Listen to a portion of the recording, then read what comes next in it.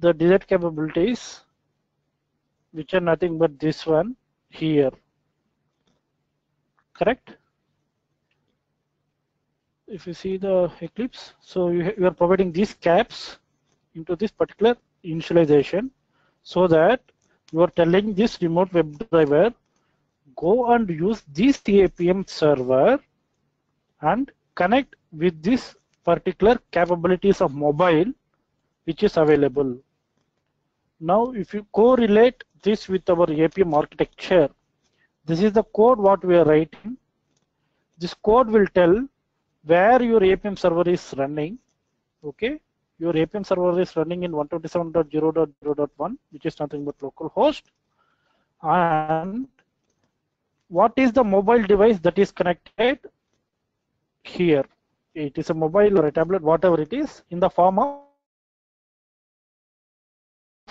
desired capabilities. So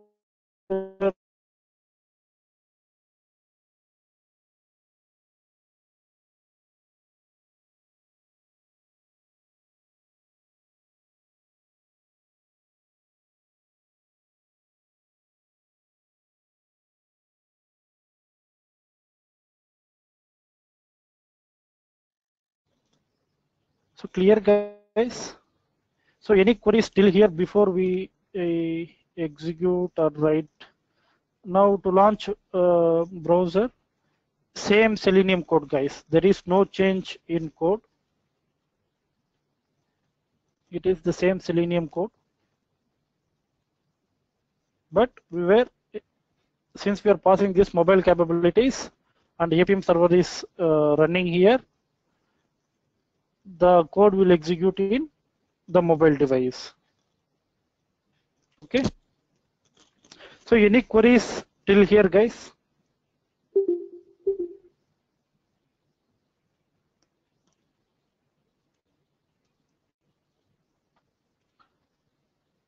So let us execute and see what happens now.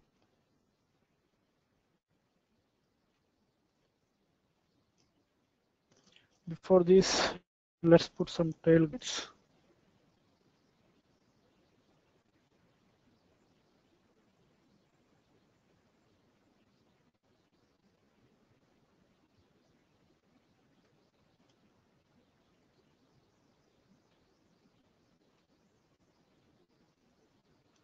Launch URL success.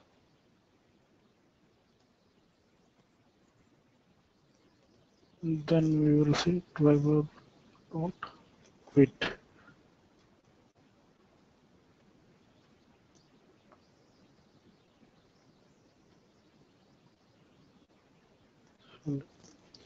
So since we have executed this code, it will hit the Appium and check all the list of connected devices available here. If you can see the Appium server logs running, guys, here. Now just go to here. If you see the logs cleanly here, it is telling this is the capabilities which it is passed. Okay, and your Appium is communicating with your adb.exe. Clear? If you see here, each and every option what we discussed in our past 2 sessions is logged in your Appium. It is communicating with your adb.exe and it is communicating with Android SDK. Now finally, if your mobile device is detected, it is starting Ui-Automator. Okay, it is starting Ui-Automator. Now there was some unexpected error from Ui-Automator. So let me just open the mobile device again.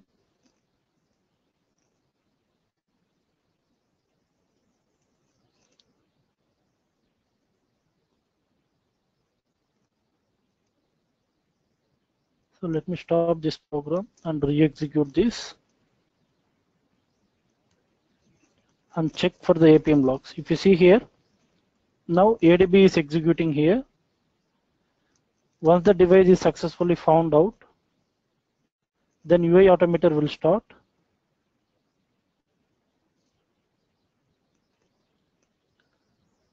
Encounter internal error, no Chrome driver found, cannot automate Chrome 53. See GitHub. Okay, because this Appium server is the very latest one which we have downloaded, and the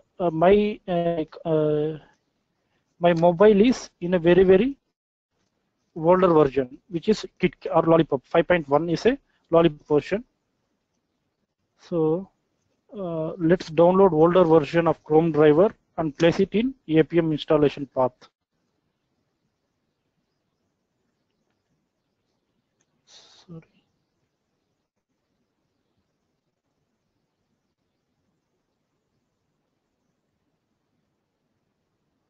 Go to this particular path.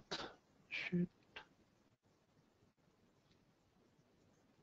You can download Chrome driver from this GitHub location.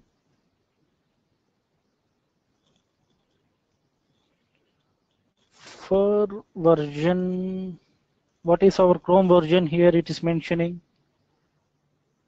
53.0.27. So go to that particular 53 version. So this is the Chrome driver which we need to download for Windows 32. Show in folder.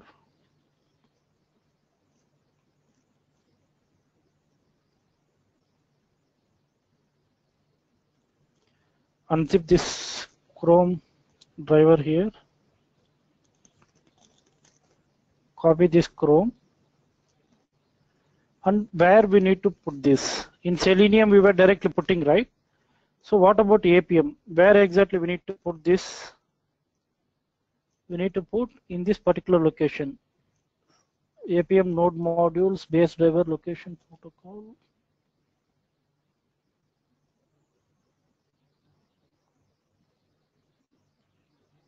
So you can check the Appium logs itself. C program files, node modules, Chrome driver.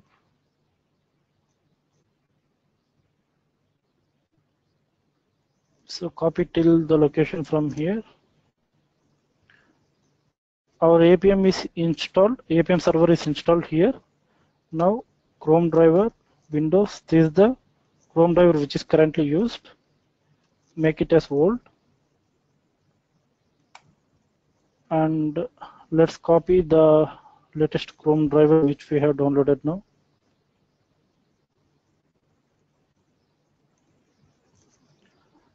Let's stop the server, restart the server so that the Chrome instance is fetched again. Execute this Java code again.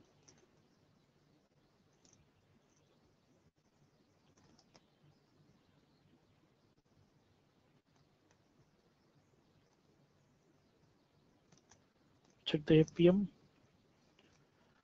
So read your Appium logs, guys. It is not a rocket science. So let me launch my mobile device here. So if you see here, mobile device Google Chrome is launched and it has closed here. So there is no error logs, no red color logs is available here. Everything is smooth because it was an issue with my Chrome driver. Now let me put some wait time here so that you can see the device Chrome launcher. Let me put 10 seconds. Throws an interrupt exception. Let me re-execute the script and show my mobile screen here. The Appium server. Initially, it is communicating with ADB, then Ui-Automator, then with Chrome driver.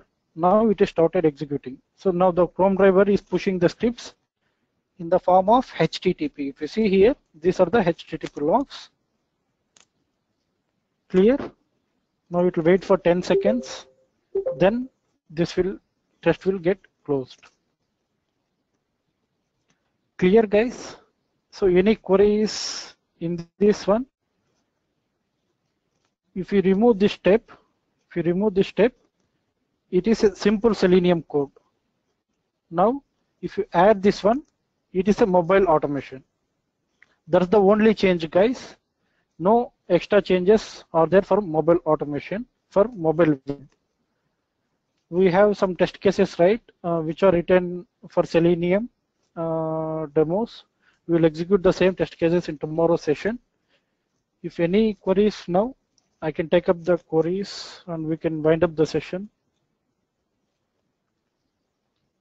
Are you clear with this mobile script, guys? Any queries?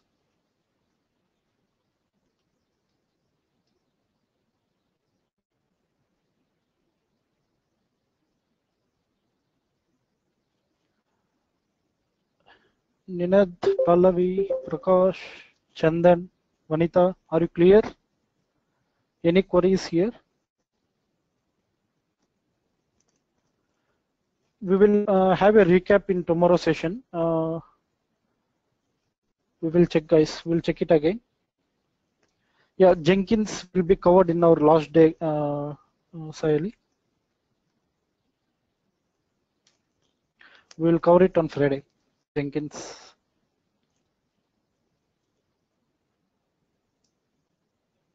In Appium, there is still a lot to go, guys, because we have just seen only mobile web. Tomorrow, half of the time we will discuss about mobile web and some operations.